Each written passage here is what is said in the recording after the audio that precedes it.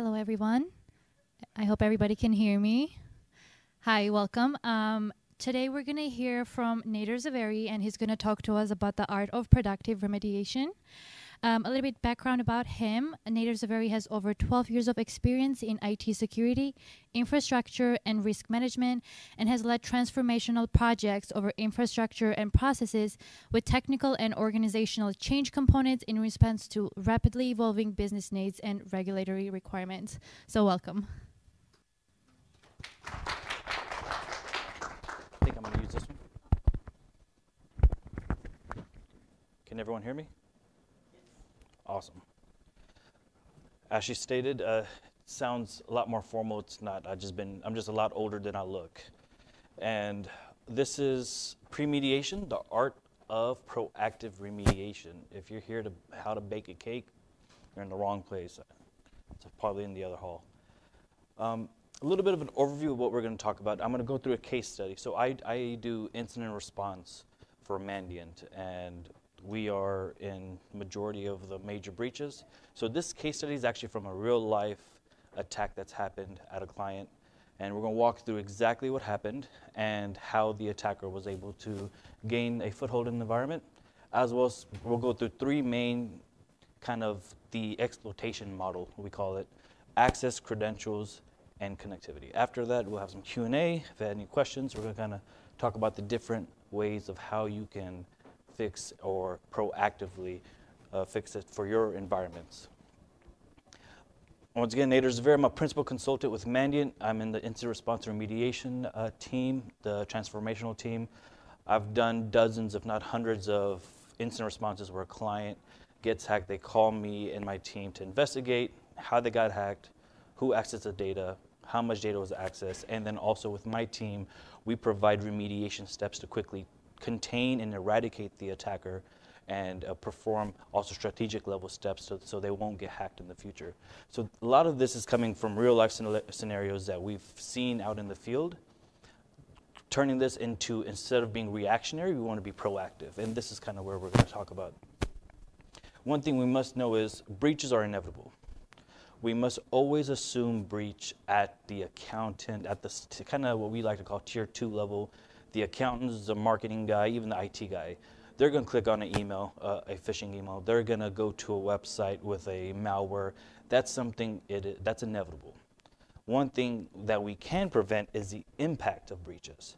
How much would if somebody were to gain credentials at a person who's an accountant level, how far can they traverse around your environment to the point, can they get to that God level credentials as domain admin, or will they just stay in that level tiering system? And that's something that we're going to kind of talk about, how you can prevent these types of scenarios.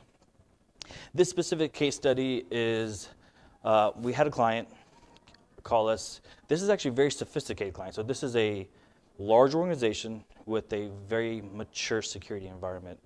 They had a phishing, like I said, phishing email. Somebody clicked the email.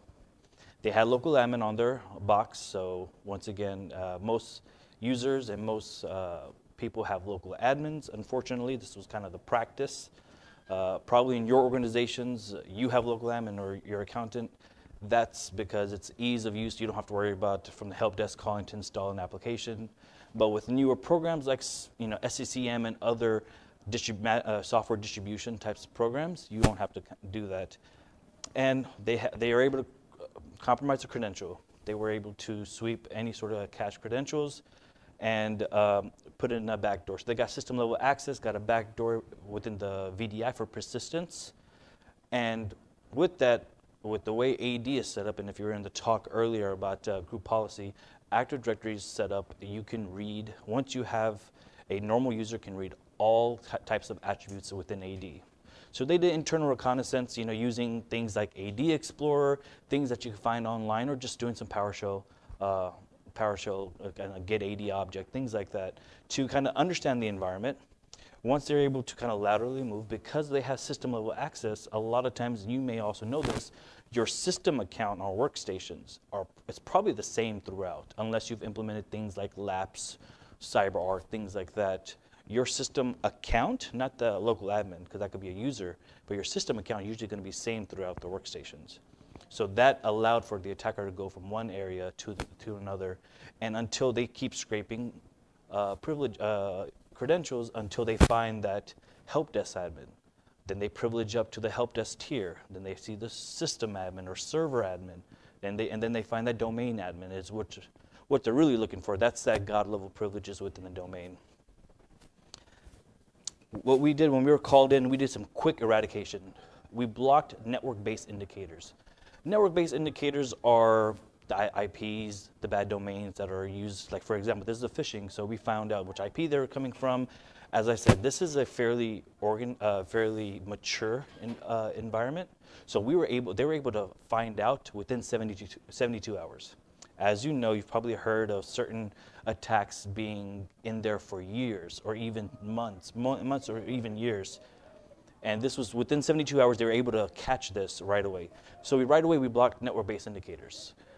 Bad IPs, sinkhole domains within DNS, and remove the backdoors because we were able to find out which systems it was accessed. We removed the web shows that they were implanted, and we had to rebuild the VDIs.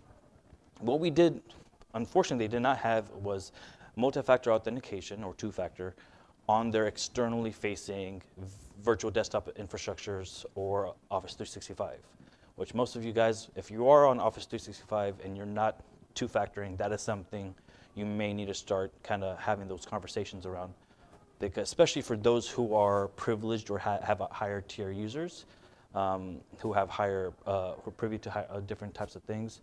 Multi-factor authentication is kind of the first step that we would always ask, and they were able to implement it, but not totally throughout the environment. And they did a targeted password reset, which is any user that was seen as being accessed or compromised, they automatically reset their passwords.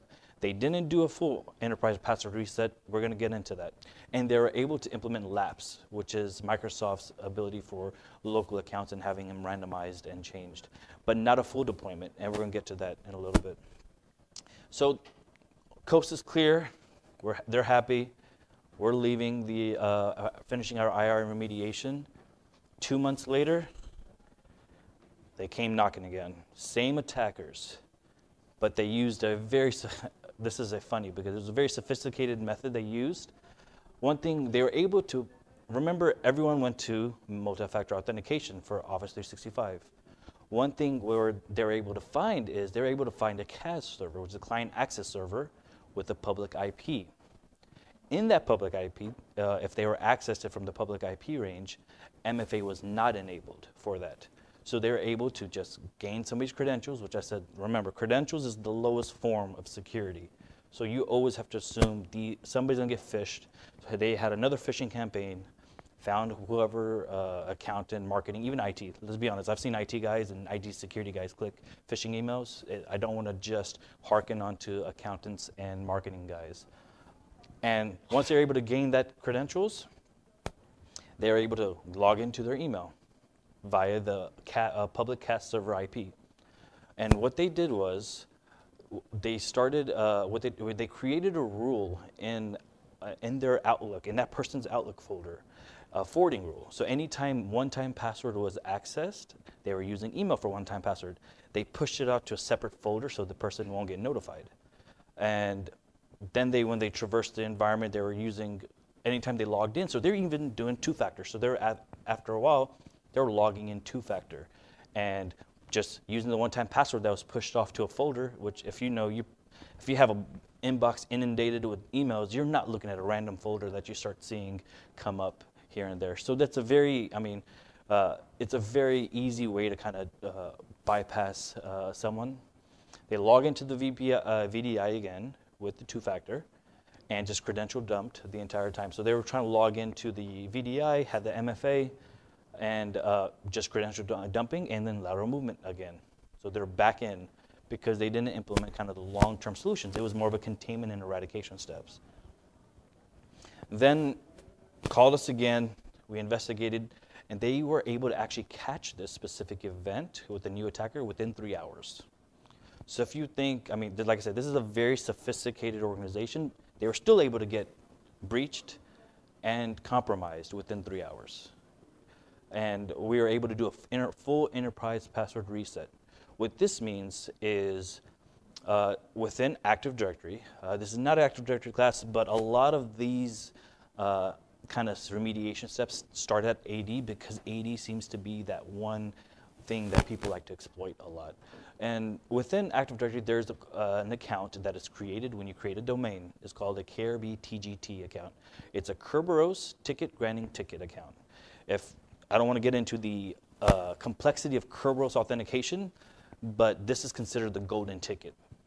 And this account stays in the domain, and once somebody is able to get some sort of privilege access, and they're able to get the golden ticket, it doesn't matter if you change your password 10 times. If they have the golden ticket, they will always come back in using the golden ticket because it's the one that grants a ticket. It's the way the authentication works.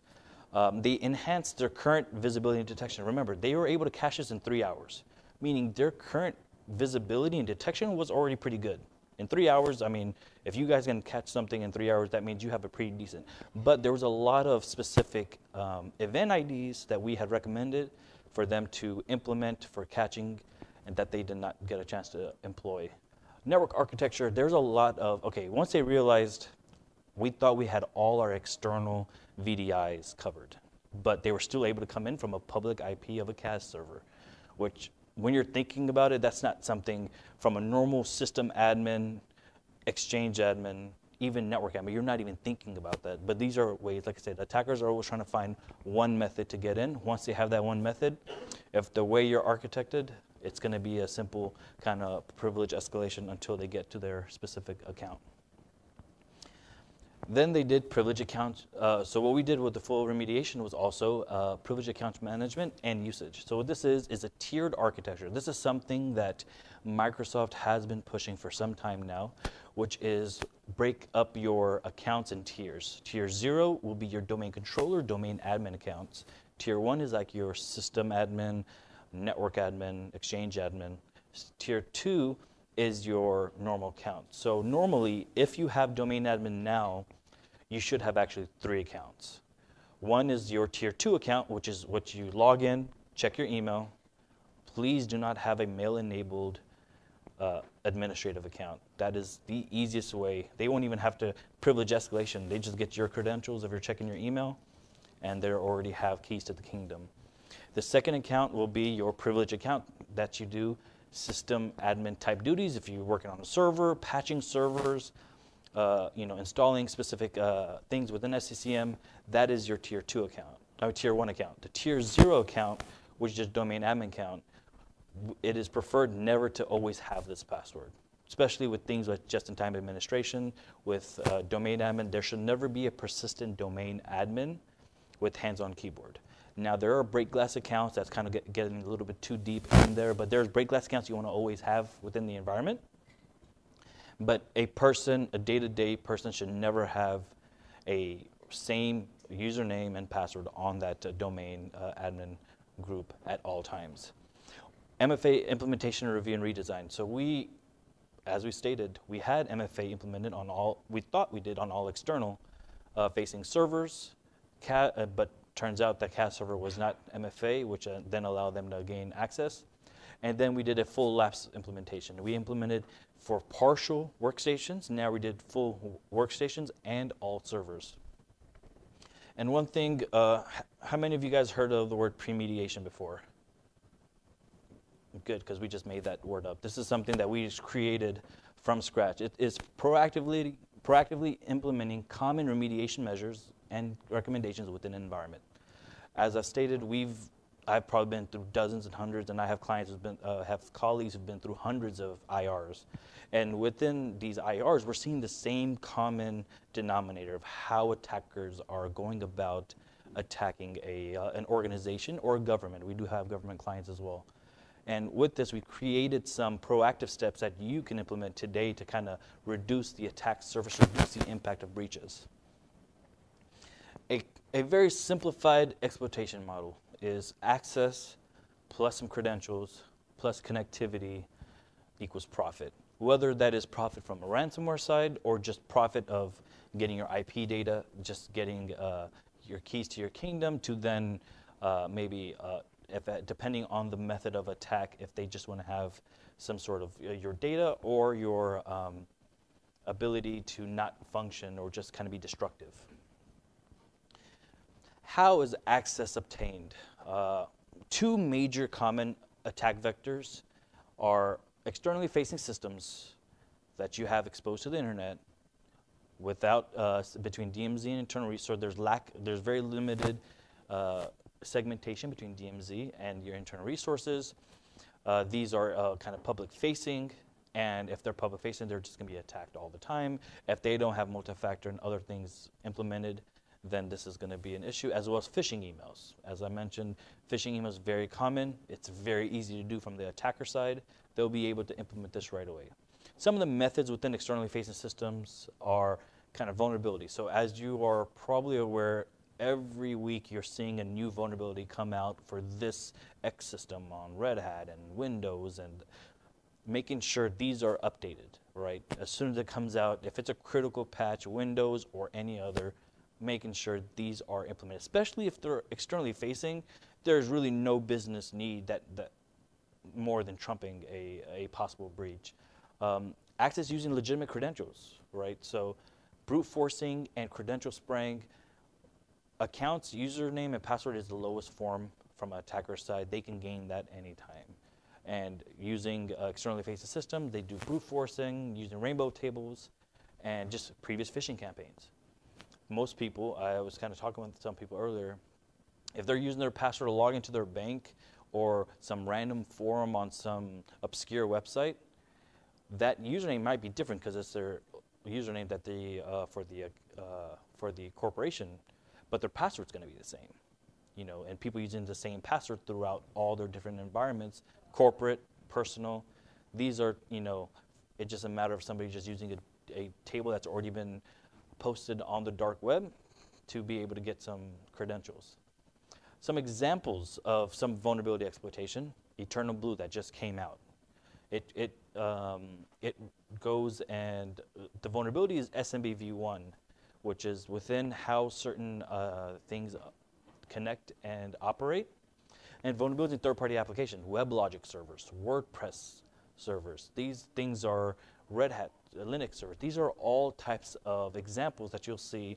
And having a vulnerability management program, making sure these are run weekly to be able to kind of deter some of this exploitations from getting out. And as soon as you do find something that is a major exploitation, making sure you can remediate as soon as possible.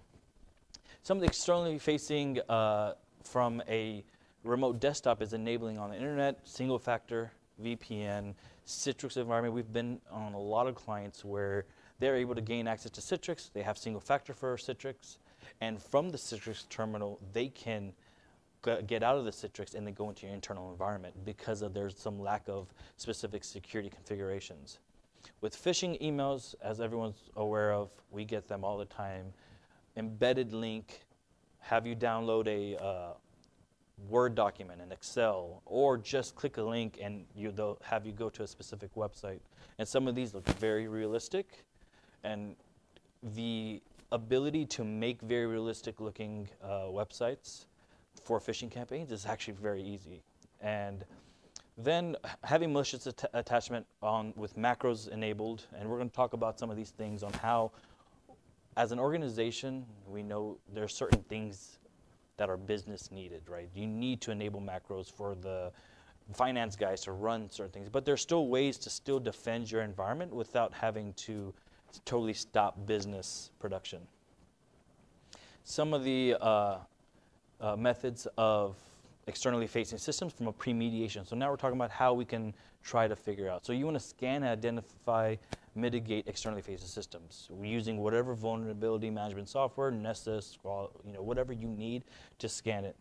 And vulnerability MFA, with that you put in, you look at the vulnerabilities, you make sure there's no bypassing from MFA, from multi-factor authentication, and remove all single-factor authentication.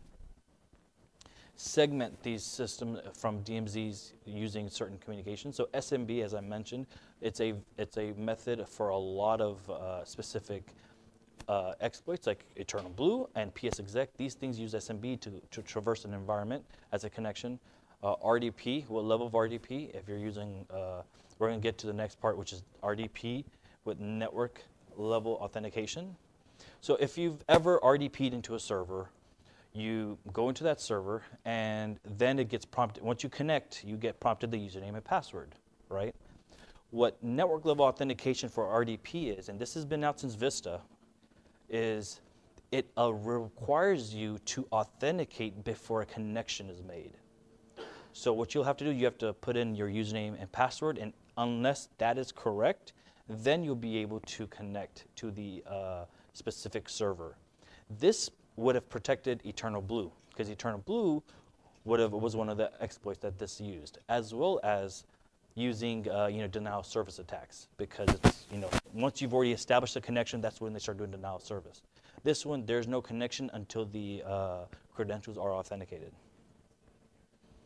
Another one is restricting inbound access and disabling legacy and vulnerable protocols, SMB v1. As soon as that came out, Eternal Blue, Microsoft came out with a specific patch for it, as well as Blue Keep. These are all different patch. I kind of know unfortunately, I know some of the patch numbers by heart, speaking about this so much, but these are specific patches that Microsoft came out with. You want to definitely take these patches, and if you have SCCM or any sort of kind of pushing out a Windows update, if you're still using WSUS, double check if your environment has all these implemented.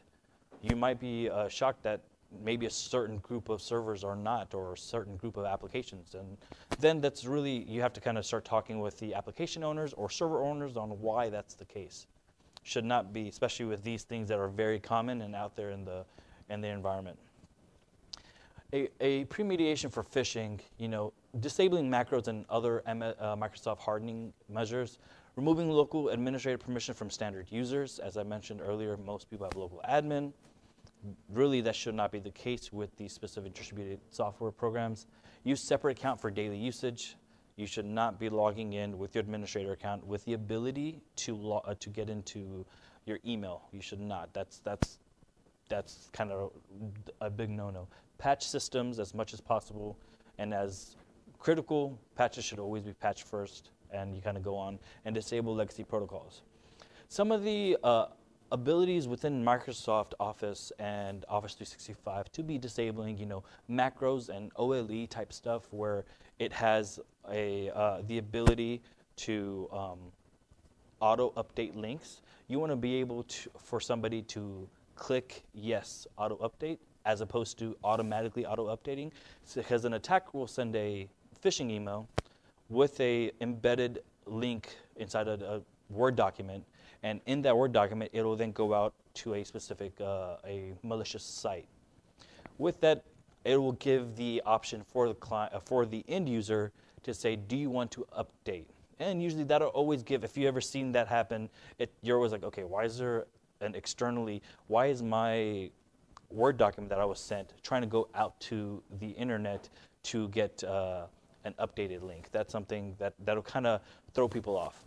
Auto downloading of content, same thing, which is dynamic data exchange, the DDE, auto downloading. You want to make sure you enable it, but also enable it for asking, right? You want to make sure they want to ask to be enabled. Some security baselines for Office 365. Microsoft came out with the ADMX, which is 80 GPOs, group policy organizations, specifically for Office, that are like templatized for security, and this is something that they've been using a lot. Attack surface reduction, what it does, if you have Office 365, you want to see what tenant number are you, if you're E1, E3, E5, or even at a different level. With E5s, this is automatically enabled, as well as some of the specific functions around some of the from the logging and the metrics and some of the behavioral stuff. If you have E3, you can enable this as an add-on, but you can only kind of do it from a Windows event viewer standpoint, so you'll still be able to see what's happening. What it does is it stops malicious code from happening.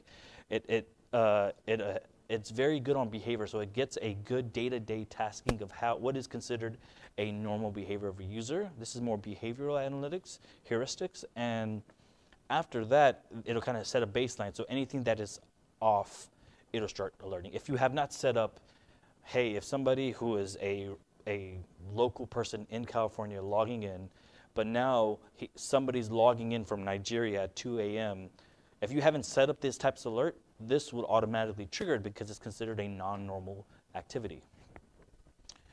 Removing local administrative permissions, we talked about lapse, but also something called SC debug privilege.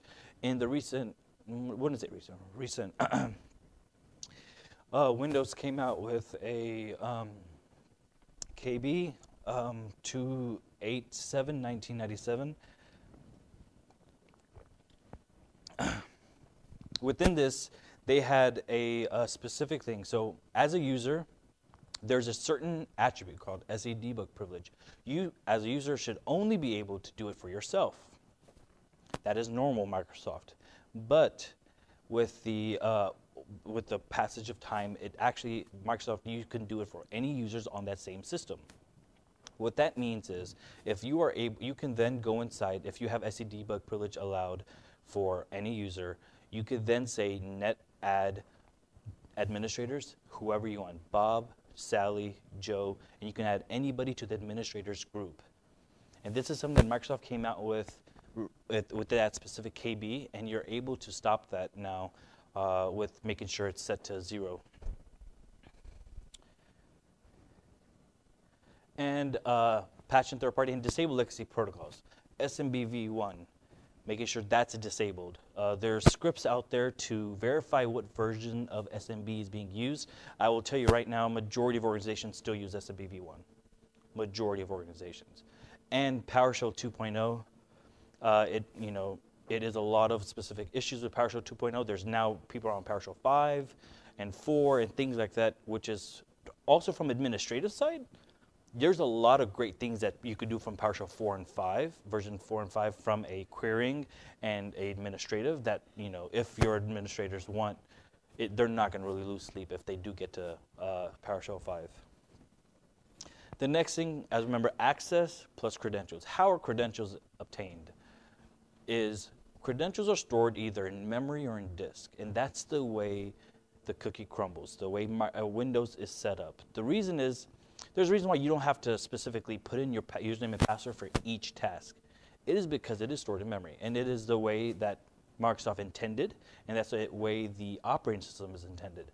But the way is you could extract passwords from disk using pass-a-hash and other methods, as well as hash from memory using things like Mimikatz. If you've ever done any sort of pen testing or was part of the CTF, Mimikatz, ProcDump, you name the tools now. They can crack your password. That's the one they take it from memory and they place it in clear text for you. Another way is, if you recall, I said the Kerberos ticket, granting ticket, the golden ticket. One thing is requesting tickets from a service account. Is specifically does not require administrative access, as well as clear text passwords and group policy preferences, as well as one thing we talked about the workshop is Microsoft. People used to put in their passwords for the local accounts within a group policy, but then Microsoft then goes out and publishes their specific the private key.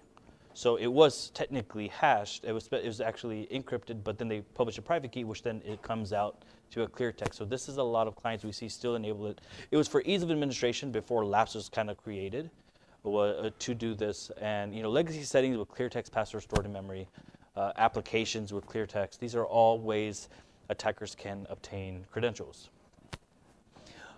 Things that store credentials in memory. Interactive logon. So that is you actually physically logging into a server or a workstation. RDP, when you're remote desktoping into a server, that is saving it into memory. PSExec with credentials, using PSExec, that is going to save into memory. Batch logons, running as a scheduled task. PowerShell cred SSP. This is a way that PowerShell used to log in. There's a specific update, and you can control that from GPO settings. What are some ways to harden your credentials? Is minimize privileged credential exposure. Hardened systems and service accounts can be on local standard endpoints. Remove the capability for local admins to be used for remote logon. You don't want your local admins to be logging on to systems that are not pertinent to their daily job. You can reduce that with specific GPOs after you've did some updates. Randomize password. This is around laps. And harden endpoints so that clear text passwords are not stored in memory. Some of the ways to go about it is the tiered architecture model. The tiered architecture model really is one of the great things that kind of Microsoft's really pushing out, and I'll actually tell this to all my clients when they've been breached, whether they've even, after there was a method of a privilege account escalation or not, because what it does is it tiers your accounts from a domain admin to server exchange to a normal account, but also one of the big things is it denies the ability for a domain admin, who's usually considered the god around the domain, to be able to log into a tier 1 or tier 2 level. And you can deny all this with being able to do this via group policy. So then those credentials are not stored in the memory. So for example, if you are an attacker, you'll start at the account at tier 2 level and then traverse your way up to tier 1. But if there's no domain admin or there's no server admin credentials on that tier 2, you won't be able to use that method of gaining credentials. There's other methods that you'll have to employ. Protected user groups. That is something that came out, and if you're using protected user groups, then there's something that you could put up someone in a protected user group as like an administrator, and they won't be able to log in with wdigest, which is another thing about enabling and disabling wdigest.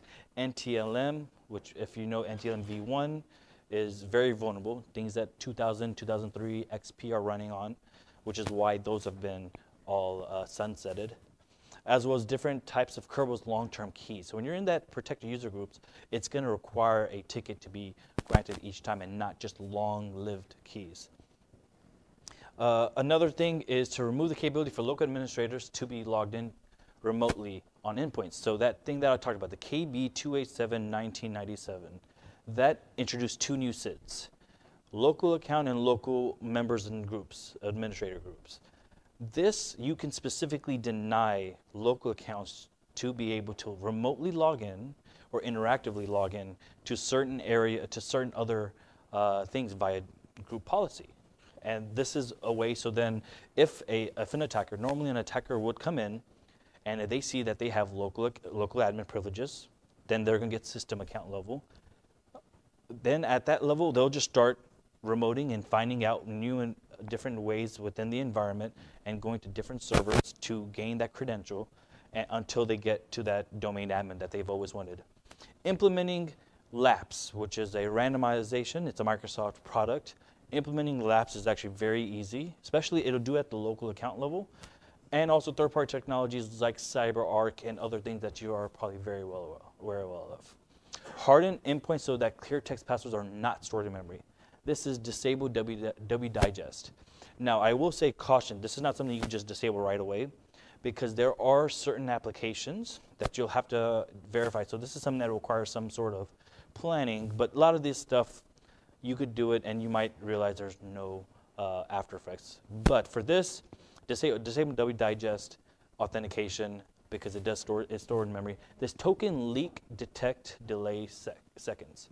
What this is a registry that you can put on on different endpoints and all throughout your environment that you want the credentials to be wiped away from memory, preferably after 30 seconds. Right now, if it's set to 0 or 1, if it's set to 1, then it will stay in memory till eternity. This one, you can set it up to stay in memory for 30 seconds and it gets wiped away after somebody logs in. And protected users, security groups, I mentioned, it already stops a lot of the wdigest, the token leak delay, and all that. So, putting these into your privileged accounts into these types of groups will kind of protect your environment. How is connectivity exploited? Remember, access, credentials, plus connectivity. The persistence. With correct credentials, Windows Protocol allows for remote connectivity. That is going to happen already. The placement of backdoors on endpoints, so then you can have that persistence so they can beacon out. A lot of times you'll notice that when backdoors are implemented, especially with ransomware, they're kind of DNSing out to make sure they still have connectivities to then start pushing out their malicious payload. Common protocols that are used for lateral movement, SMB, which is what we had talked about, maybe disabling SMB v1, but also RDPing, which is kind of traversing through the environment, doing reconnaissance, and WMI. Common methods around lateral movement and malware deployment is, psexec, it uses the SMB for connectivity, RDP, and certain scripts that uses WMI. And if you are around administration, you kind of know what we're talking about with WMI. Premediate connectivity hardening. Restrict system-to-system access. There is no reason why an accountant's workstation should be able to RDP to a marketing person's workstation. There's no use case that I've came across in, that a accountant or another accountant for a specific RDP access. These are certain things with Windows Firewall, with advanced security features, you can deny these types of logins from RDP, SMB. These are all methods that, from a use case, there's really no reason this should be happening. And this is automatically enabled with Windows. So what this does is you want to reduce this ability. You build your requirements, you build your use cases, and with firewall segmentation, with security, you can block specific IPs from the. Remember, you want to not only do network-based indicators at the network layer, you want to also do from host-based network based indicators. So then, for example, you don't want it to go out to a certain bad IP or specific phishing bad domain. You can specifically do it through Windows Firewall, especially with advanced features. Restricting egress traffic. Your server should not be going on the internet. Your domain controllers should not have the ability to go on Google. These are things to reduce your attack surface. There should be specifically ability to just do that certain task with specific ports and protocols to allow them to administer whatever they need.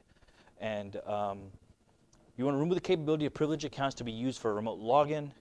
You could do that with that KB 287.1997 with deny login locally and batch. Disable unnecessary services on endpoint and firewalls. Admin share do not, what are you using from an endpoint, and as well as leverage privilege access with workstations. So using pause, using bastion host, using jump host to do all your administration. You don't want to, as an administrator, to just go in and go to ADUC or Active Directory users and computers and then administer from it, because that's the same computer you go on the internet with, that you go and check emails. So these are types of things, if you want to go into a specific privilege access workstation, or what the old school Linux version is bastion hosts, or specific that's been hardened, that has all the logging and all the visibility detections on there to alert if anything is kind of awry, and they have the audit trails there. That's kind of where you want to have a lot of your administration. As well as for VPNing, there should be a separate thing for administrators to VPN in. I want to walk through this real quick. The privilege account management. This is the tiered architecture model I talked about, 0, 1, and 2, kind of the privilege access workstation, the multi-factor authentication, using group policies to restrict privilege account usage and where they are being used and what type of login they can have. Protected user groups we talked about, restricted admin RDP, removing cache credentials from LSAS, which is that KB 287.1997. DSRM with writables and read-only domain controllers. Read-only domain controllers is not a fad right now, or they don't really push it. But if you're around since the 2008 days, that was something they pushed really heavy, and now they're kind of going away from it, as well as separate VPN profiles for admins. And want to kind of go through quickly the attacker lifecycle as kind of summarizing. There's initial compromise, externally facing servers and services. You have your phishing. Then they establish these footholds with, they're going to get those credentials, establish foothold, which is using backdoors, putting web shells, and then escalating privileges and credential dumping and going from workstation to workstation and finding where they can find that privileged user. and internal reconnaissance, doing AD PowerShell commandlets, AD find, AD explore, things that you can get out on the internet to then find out your environment, study your environment. Sometimes attackers are in the environment for months studying how are things administered, where's your sites and services, or is your delegation model by site, is it by services, is it by just kind of everything is in the user's folder and in the user's container and everything happens there. And then this whole internal reconnaissance and escalate privilege, they keep on doing it until they get to that domain admin, and they can then compromise everything. And then at the end of the day, they can deploy ransomware, crypto miners, steal IP data, or just be very destructive if they so will, please.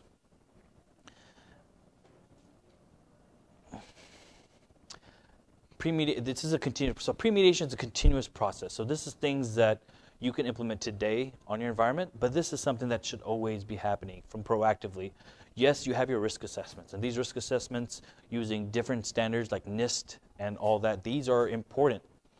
But these are specific techniques that attackers are using today that I am right now on probably half a dozen IRs that they've used some of the same techniques that I'm talking about today that's been patched and fixed 2-3 years ago. They're still using that because they know people dislike change and they don't change their environment. Integrate methodology as part of your risk management. So you are doing your NIST assessment. You are doing your ISO 27001. These assessments within your organization, but add these specific techniques because those frameworks don't really, they may talk about legacy protocols, but what specific protocols are considered legacy? What is considered business need? Test and verify effectiveness of the process. After this is done, there's always, you want to test the effectiveness. So then you aren't that case study that we talked about where they bypassed MFA. And then continue, adapt, and enhance. And really that concludes my presentation on premediation. We have some time. If there's any questions, I'll be happy to answer. Questions? Going once? Yes, sir.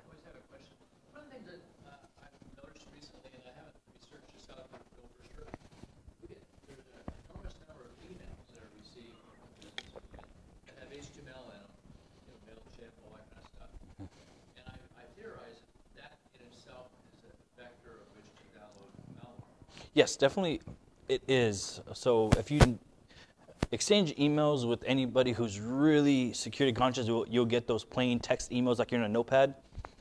It's terrible for like an organization to implement fully. But yes, definitely embedded HTMLs.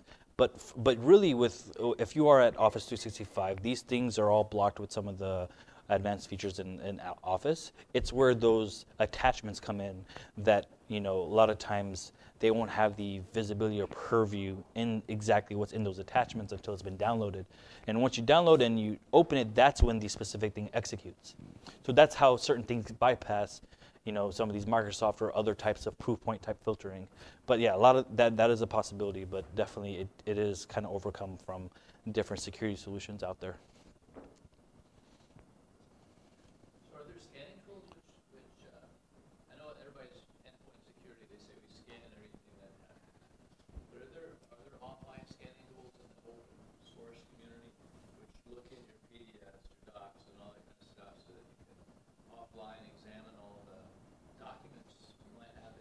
Well, yeah, so from attachment perspective, if you're sending an attachment, things like Proofpoint, they have that. If it's something considered malicious, it won't even come in your inbox. Office 365 has that depending on what license version. If it's a malicious attachment, you won't even receive it. You'll have an email, no attachment. So there are things that are scanning as well as DLP solutions, data loss prevention solutions that then prevents you from sending emails with social security numbers, credit card numbers, so they can tell by the way things are. If it's a credit card number or it's a social security number, it'll block that from even going out there. There's different ways from the email side that you could still do it, that you just kind of push on top of your security stack. Any other questions? All right. Thank you so much.